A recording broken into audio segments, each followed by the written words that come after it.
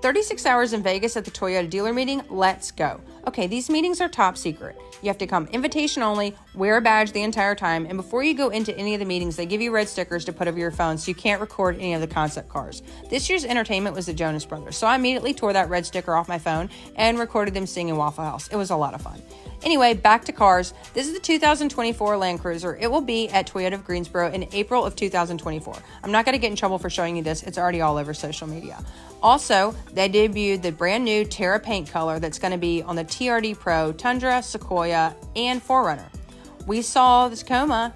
We saw both the Trailhunter and TRD Pro editions, and what's so special about these is they're throwing back to their roots with Ironman Stewart's legendary Baja truck. So I love that about Toyota. They always keep it real. We also saw the 45th anniversary Supra. I didn't even know the Supra was on its 45th anniversary. Who knew? I should have brought a gift. Anyway, going back to cars. So we looked at the Mirai, which is a hydrogen fuel cell vehicle. Toyota is always on the forefront of carbon neutrality. So it was really cool to see this vehicle. It's only available for sale in California. I also got to see the Grand Highlander Hybrid Max, which I haven't seen a Hybrid Max yet, so that was fun.